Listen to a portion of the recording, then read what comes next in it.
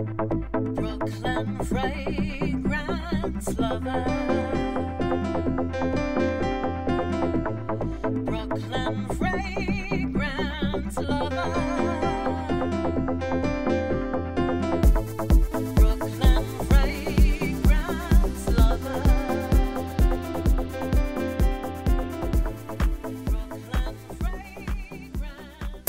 What's going on, BFL fam? I'm Carlos, and please welcome Dimitri Weber of Goldfield and Banks Perfumes. Hi, How are you? Good. Lovely to meet you. Likewise, you told me you were coming, and we did it. And we arranged to meet, and here we are. Exciting to be in New York City. Can You've you been imagine? on tour, you can say, for the last month? Well, we've been traveling quite a lot in Europe, France, and Germany, and Belgium, the UK, Italy, because we had a launch of one of our new fragrances in Florence, and now we're in New York City. Tomorrow Los Angeles, and then I go back home to Sydney. They can now be found at Barney's. That's very exciting for you. That's a huge achievement, and congrats. We're very proud, very happy, very exciting to be working with Barney's, and also very happy to be working with amazing people here in the US, like Franco from Lucky Scent. We've got an amazing PR, we've got a beautiful team that surrounds this brand, and that's what you need. You need to and work thanks with to your PR, Levi. He didn't want to be on film, but shout out to you, Mr. Levi. But it's true. I mean, it's lovely to be surrounded by beautiful people, and to be surrounded by people that know their job and know the industry, the fragrance industry, the real perfume industry. So I hear there's a history behind the name. I thought it was two people or something, Goldfield and Banks, but obviously that's not the case. No, not at all. The story is a personal story. It's my story. It's my experience from Australia. But Goldfield, obviously, one of our key ingredients that we found in Australia, and it's an ingredient that you find in lots of perfumes, is sandalwood. Yes. And sandalwood these days comes from the western part of Australia, from Western Australia. And the tree actually grows on fields of gold. So wherever you have gold in the soil, you'll find sandalwood trees. Yeah. And then the Banks. Banks comes from Joseph Banks, which was a scientist, botanist from London, came to Australia for the first time in the mid-18th century with Captain Cook, and explored all the fauna and flora, went back to Europe and presented for the first time in Europe to the European Society the Australian flora, which was unknown back then. So yeah, it's about traveling, it's about the earth, it's about the extraordinary beauty of the country and its botanical richness. So every perfume in your line, we're missing one unfortunately because of customs issues. There are actually 1, 2, 3, 4, 5, 6? 6, yep. So we have 5 fragrances, well 6 fragrances. They all are part of what we call the native collection. So each fragrance highlights at least one ingredient that is a native from Australia. That's great. Love and that. This is something different. I always wanted to work with ingredients that tell a different story. You know, I mean, we've been talking for so many years and centuries about roses from grass and jasmine from grass, and I was just over it. I just wanted to have a new story, something different, something real, something genuine. And today I'm very, very happy to be working with ingredients like Buddha wood oil or blue cypress oils, which are ingredients that have never been used in modern perfumery before. So that makes it very You have a history in the perfume business before you established your own. 25 years. Yes, so you know what works, what doesn't work. I think you have a really solid line here. One of them in particular was Pacific Rock Moss, which got a little, I'm sure, uplifting the business. Exactly. Well, yeah, I mean, in Pacific Rock Moss, it's a unisex fragrance. It's a fragrance that we really wanted to have a fragrance. Well, I really wanted to have a fragrance that expresses this whole lifestyle of the Australian summer and the beach and the salt and the showers and all of that. But at the same time, I didn't want to use all those traditional ozonic notes like calone and floral ozone, etc. So what we did is we, together with my perfumer, we actually created a scent that is based on key ingredients, and all these ingredients together recreate the complete scent of that of that aquatic note. Yeah. So we have geranium combined with sage, cedarwood, and then we have some musk and some white flowers, and all of that together gives a very salty marine aquatic scent. So that was a bit of a hype fragrance, but Goldfield and Banks isn't only Pacific Rock Moss. There are other offerings that are very well done. Exactly, absolutely. Like Desert Rosewood, which is a favorite of a lot of, I would say, singers and movie stars, and Really? because it's a very unique fragrance. It's a fragrance that doesn't have any. But yeah, there you go. It's a fragrance. There is nothing else on the market today that smells like this. So why would you create a fragrance that that everybody else has been there, done that? So what's the ingredient in that's native to Australia? The ingredient in this one is an ingredient called desert rosewood or Buddha wood oil, which comes from a region called the Central Highlands in Victoria. It's a woody. It's wood. It's a resin. Very dry. That's very up my leathery. alley.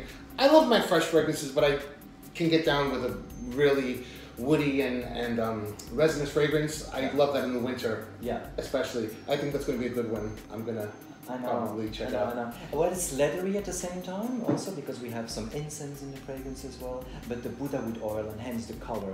Buddha wood oil is a very dark, colored oil. The color of the juice definitely is indicative of how it smells. It smells that rich. Very rich. And we like that. We like rich fragrances, and even though they're all 20% concentration, even the fresher fragrances, sometimes people relate fresh fragrances with something that is not so much long-lasting and very volatile. I really wanted to make sure that even our fresh fragrances have a longevity. That's very important. And otherwise, of course, depending on the skin, depending on the type of person you are, and the different conditions, fragrances vary on the skin. But we can actually definitely tell that most of our fragrances are, most of the time, long-lasting.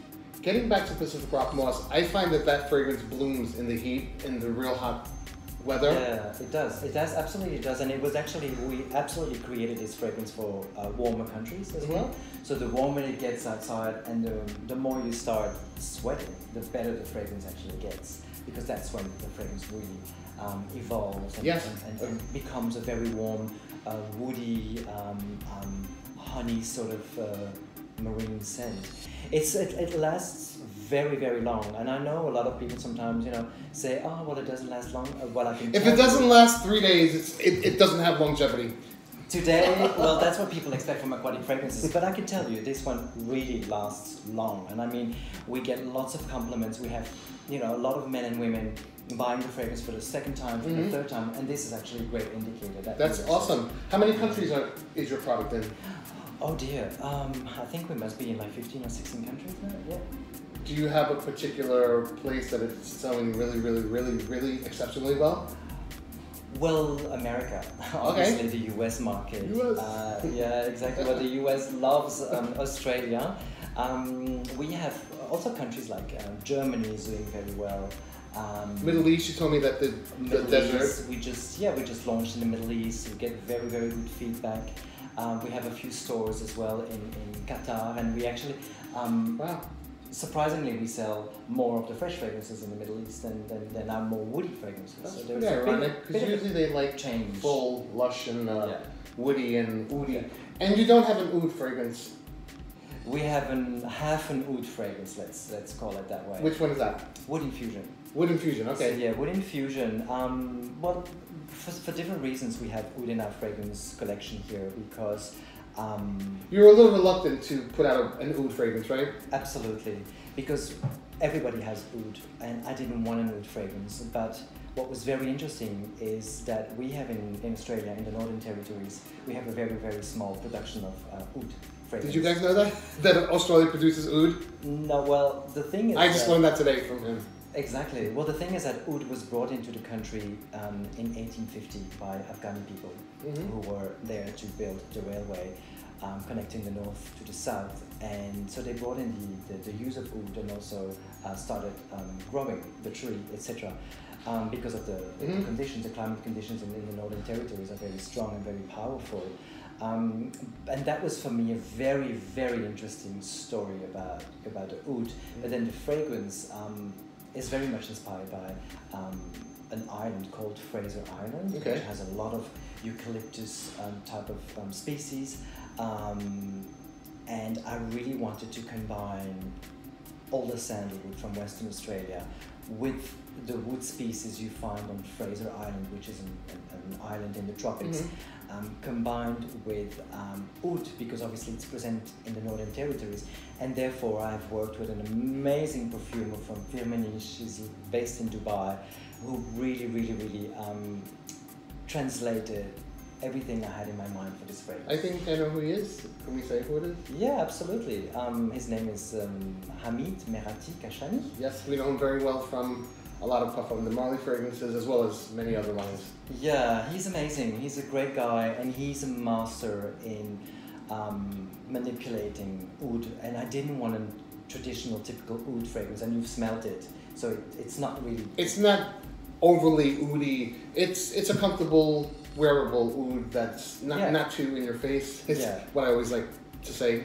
No, absolutely. Really... Absolutely, because we've combined it also with iris, and we've added some orange from Brazil and lavender and patchouli, so it's a very, very different type of oud fragrance. But most importantly is that we've combined all the woods together, so that's why it's called wood infusion. It's really an infusion. So it smells a bit of tropical mangroves, and it's very hot, it's very opulent and very refined at the same time. Well, I'm very happy for you that you've been able to bring your creative directing and your vision to fruition, and job well done. You have a new fragrance coming out right about now, I hear? Yeah, very soon. So that's the one. It's called Sudden Bloom.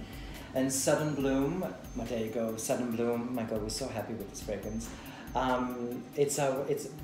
We had to have at least one floral fragrance in our collection, and I love me a good floral. I have no problem with florals. I like it. Well, you just discovered it, and it's a very tropical, lush, oriental scent, and we have used a very, very special ingredient which is called brown Baronia. Yes. By the way, I've got it here. It's a very, very small. So you see. It's almost syrupy. It's almost syrupy. It smells a bit like tea. It smells a bit like it's very citrusy, herbal, woody. So this one actually is worth $10,000 a kilo. Whoa! So the absolute is extremely expensive, and it is the most expensive ingredient in our industry. And it's not really used too often in perfumery. No. It's pretty unique to your brand. It's pretty unique because it comes from Tasmania, and Tasmania is the only country in the world where you actually harvest and produce the absolute of Baronia. So we work with a company called Tasmanian Essential Oils, or Essential Oils of Tasmania it's called. Absolutely lovely people, and they grow and they harvest the most supreme quality of brown Baronia, and I really wanted to explore this one in our new fragrance and have it in real, Having smelled this is really, it's not a very feminine floral, it's definitely unisex, but it's a big fragrance. It's got vanilla in it, really nice vanilla, Yeah. And it's just really to die for. If you notice, the cap is different, so it's priced a little higher than the rest of the collection. Gilded. Yeah, so the cap is gilded, and also what the fragrance has is it has coconut, because obviously I really wanted the fragrance to be very almost toxic with, ylang ylang, very tropical, ylang ylang and Baronia and jasmine and vetiver, but coconut definitely brings a tropical. I really did enjoy that one. So it's a beautiful, and the reactions have been absolutely amazing. It's a limited production, so first in, first served, I would say. We only have a few thousands of these units available. And the harvest, as you can see on the bottle, so the harvest, the Baronia, the brown Baronia used in this fragrance is the harvest of 2017. Mm-hmm. Production is from this year, yeah, that's it. So every year it will come back in the collection. But it'll be slightly varied in aroma, or? It will be more or less the same fragrance. Okay. But obviously, I mean, unless you're a very big expert, you will probably smell the difference. But most of the time, people won't really smell the difference. It really depends on the batch, but it should be more or less the same. Awesome. Well, this was really interesting. I hope you guys enjoyed. Dimitri Weber from Goldfield and Banks. Thank you. Take care, and we'll see you at the next review. And come and visit us in Sydney, Australia. I'd love to.